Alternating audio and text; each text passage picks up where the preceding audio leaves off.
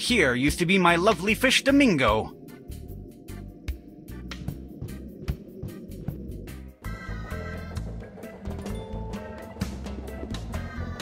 As usual, he has nothing in his pockets. Not even his lunch money.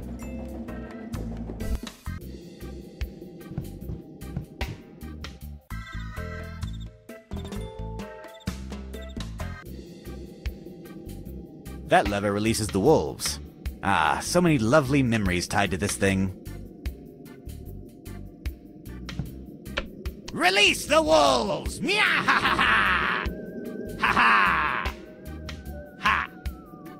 Ha!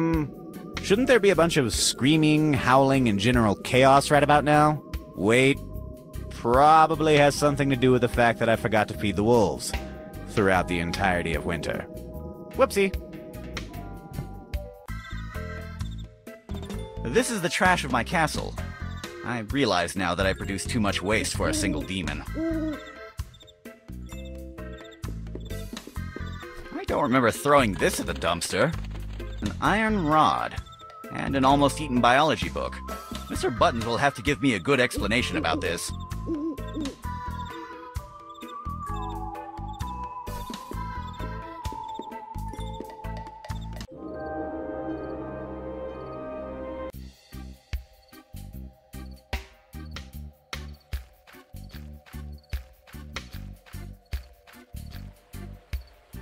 It's a blind guy outside a bar with a half-made Cuban mojito.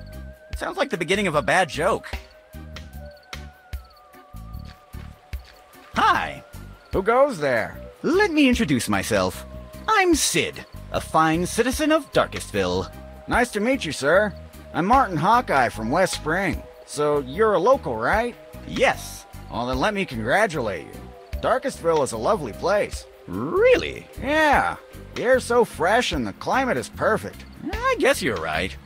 That reminds me, I have to keep working on that weather machine. What is your business in Darkestville? I came here to explore the natural wonders of this lovely town. I'm on vacation. A tourist in Darkestville. That's something new. We don't have many attractions, you know. I don't care about that. As long as the people are friendly and the drinks are cheap, I'm good to go. The good thing about being a blind tourist is that you don't even have to worry about the view when choosing a room. I never thought about the benefits of being blind. Mental note. Return the sight of little Timothy. What is your business in Darkestville? I came here to explore a tour. I don't care. The good thing... I notice you haven't touched your drink. Yeah, this mojito is kind of lame. The mint they used is really old. It's almost tasteless. If you're not going to drink it, may I have it? Nah, I'm gonna drink it. Eventually. Besides, even if the drink isn't good, at least I look cool with a drink in my hand, right? No, but then again, you are too blind to notice it. You got me there. May I have your drink? No. What are you doing on the street at this time of the night? I went outside the tavern for some fresh air. Why do you ask? Are the streets of Darkestville dangerous? No, not really. Sadly, the giant mutant chickens are gone. But probably next week, the streets will be dangerous again. There's a shipment of winged tigers on the way. Thanks for the advice. Where are you staying?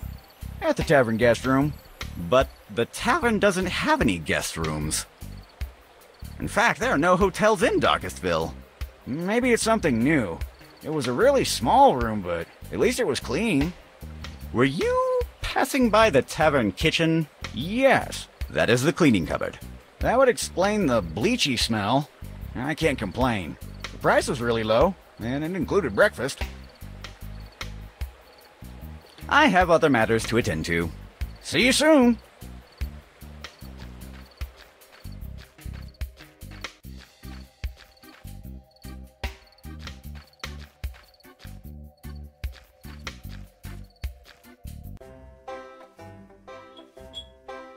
I heard that Bernard and Gerard were enemies since childhood, kind of like me and Dan Teapot. Of course, I'm much more handsome, and Dan is much more stupid. It's a pretty big guy. He looks kind of intimidating. I lost interest in this game when I learned that it's against the game's rules to make your chess pieces shoot laser beams at your opponent.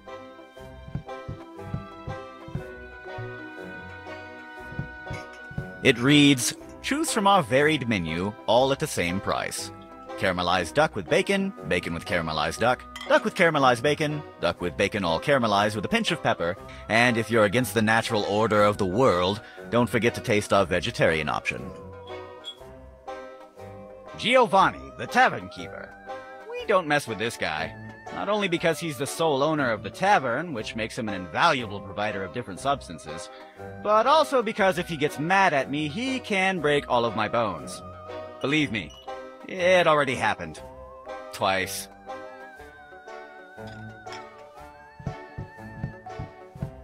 He will punch me if I do so. And trust me, his punches do hurt. Hello. Hi! So, how's the business going?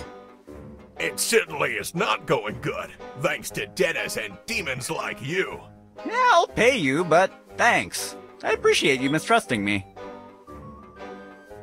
How much do I owe you? It's 2 silver coins for the pint of beer, 200 gold coins for the 6 barrels of ethanol. And don't worry about the matches, they were on the house. Do you accept evil card? You know how this works, Sid. Cash only. I don't have the money with me right now. You don't have any more credit here until you pay me, and it would be better for your health if you did it soon. Do you know anything about that stranger over there? You know my policy.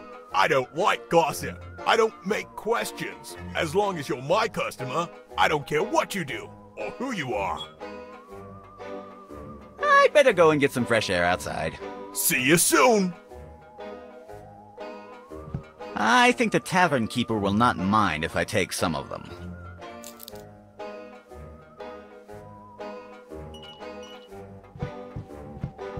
Hello? My name... Shut up! We're playing! Hello? So you are one of the Romero brothers? Yes, I'm Walrus, the muscle of the Romero brothers. And your name is Dan Teapot, right? Oh, it was a pleasure to work for you, sir. You don't find many customers that pay full in advance by mail these days. How did you recognize me? Because I'm totally Dan Teapot. It was easy to figure it out. In your letter, you wrote that you'd be waiting for us outside the castle to help secure the target. Between you and me, I think that putting the demon inside a fish tank was kind of too much. It made everything too easy for us. Where is that demon you recently captured? We put all the demons we catch inside our demon chest. There they are imprisoned forever in some kind of an alternate dimension or something. I don't get much of that technical stuff. But don't worry, he cannot escape. What if he has some kind of super genius and handsome friend outside trying to help him out? Oh, don't worry. Our sister Foxy already thought about that. The chest requires 3 keys to open, and each of us only has 1 key. So it's impossible to open the demon chest without our authorization. Unless, of course, someone stole each of our keys. But then again, we are the best demon hunters. No one would ever dare to try that. Except some kind of idiotic moron with absolutely zero conscience about the consequences of his actions. But then again, we shouldn't worry about that. If there is such an idiot, we will crush him. Yeah, we don't have to worry about that. I would love to see that mysterious key you have. Sorry, but I will only take it out if the rest of the group has to open the chest. So, it must be great to be a demon hunter. Oh, yes. You meet a lot of people, do exercise, fight evil, travel the world, and taste new drinks. It's great! Ha ha! Where's the rest of the team? I'm not sure. I think Foxy is talking with the mayor, and Mongoose must be training somewhere. That lad never rests. Goodbye. I I have other matters to attend to. It was a pleasure to talk with you, sir. It's the tavern dartboard. No one has played with it for years. The darts are heavily attached to the board, and I cannot remove them. That explains why no one has played with this thing for years. It's a can full of trash. I know the expression, one man's trash is another man's treasure, but this time, it is definitely just trash.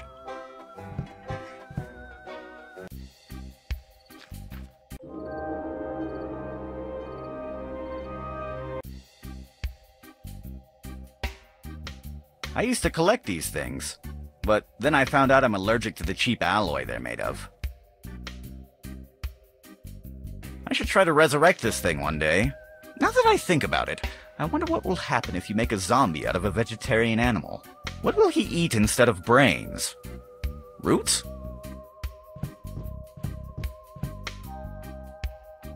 Inside that chest is trapped my lovely fish Domingo. The chest is locked with 3 locks.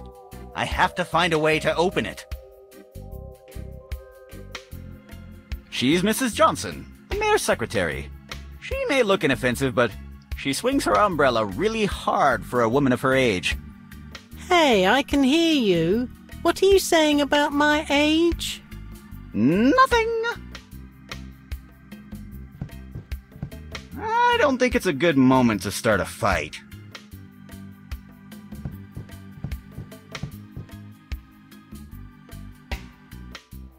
I cast a gypsy curse on it a few nights ago.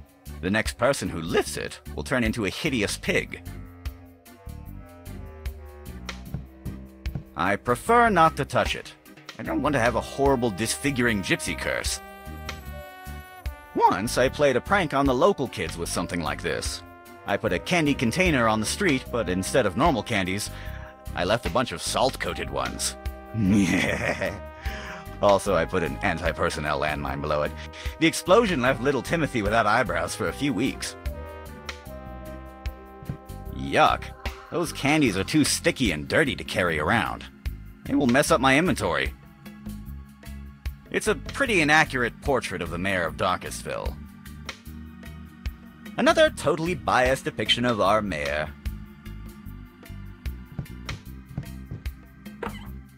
The cabinet was depleted for redecoration. Oh, wait a minute. They forgot this bottle of 25-year-old whiskey.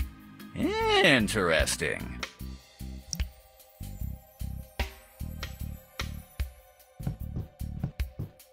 Good evening, Mrs. Johnson.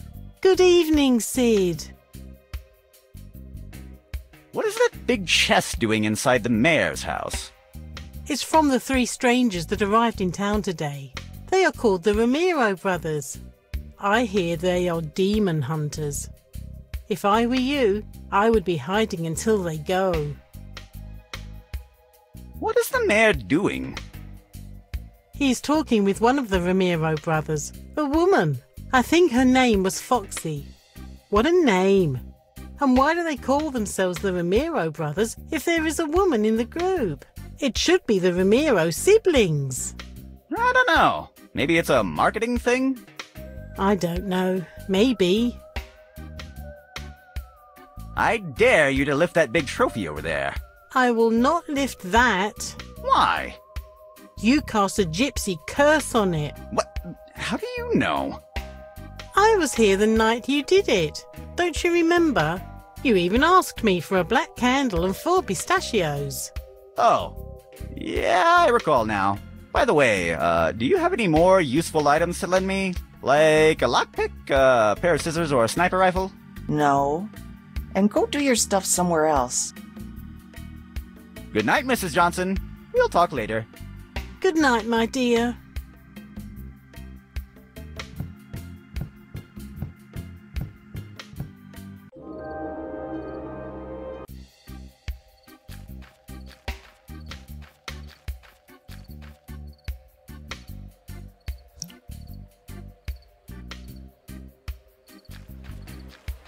That would be a waste.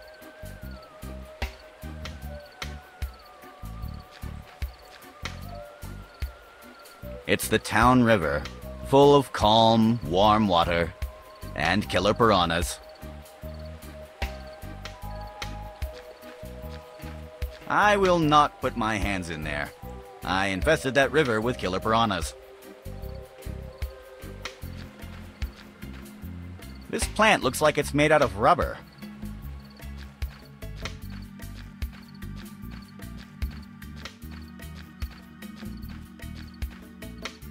That corner of the woods is full of poisonous insects, rabid rats, weird-looking lizards, lawyers, and all kinds of wild creeps. I realize now that I spend more time than I would like just staring at garbage.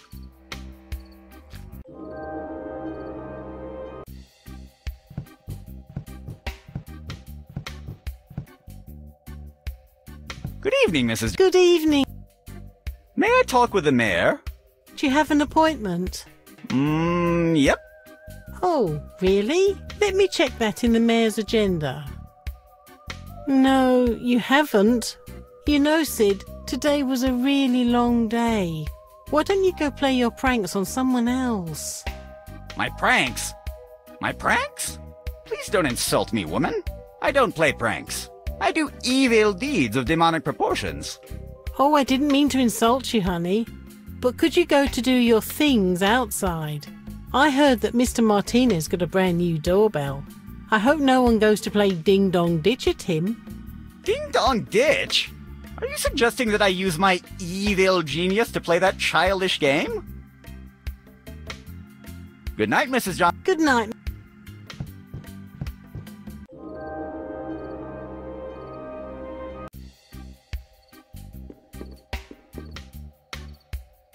It's a statue of the founder of the town. I made an artistic intervention on it. He looks much cooler now. It looks like some kind of insomniac pigeon.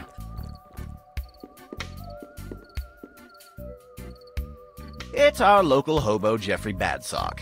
He's pretty useful. I've tried all kinds of potions on him, ever since I was a little demon.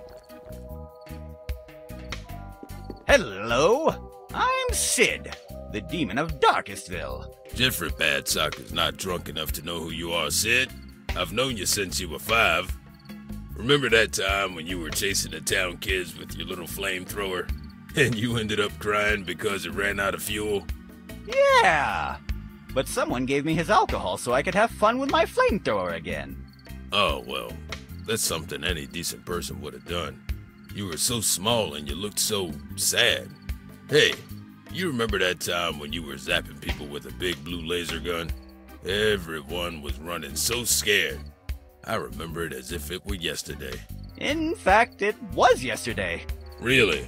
Some things never change. What are you drinking? Oh, this. It's glue solvent. It may not be as good as an old red wine, but it's not that bad. What does it taste like? Awful, but it's still better than water. Can I have some of your glue solvent? If I give it to you, then what will I drink? Why do you always want random items from other people? Are you still turning into a giant purple monster every time you sneeze? Nope. Luckily, the side effects of that thing you gave me to drink faded away. But hey, if you have any more of those flasks, just keep sending them over. That thing was delicious. Did you see anything unusual tonight? I don't recall anything unusual, but maybe a drink will refresh my memory. Look, look, look. Nope, it did not. And now I see everything in black and white. Goodbye. Goodbye, champ.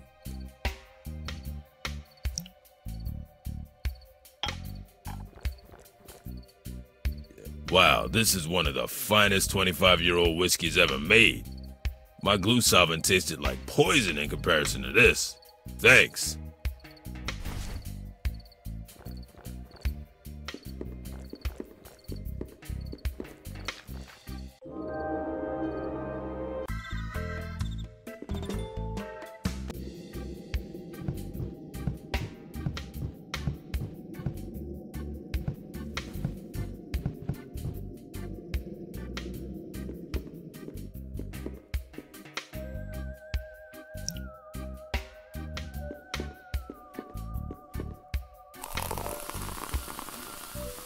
Presto! That glue solvent works really quickly. I thought I had my homemade medicine inside. Now that I think about it, that's probably what glued the cabinet door on in the first place. Things made with evil goo are so hard to manage. Extra soft, silk-textured, mint-scented toilet paper. Extra soft, silk-textured, mint-scented toilet paper. All the anecdotes that contain "and then I went for the sleeping pills" are good ones.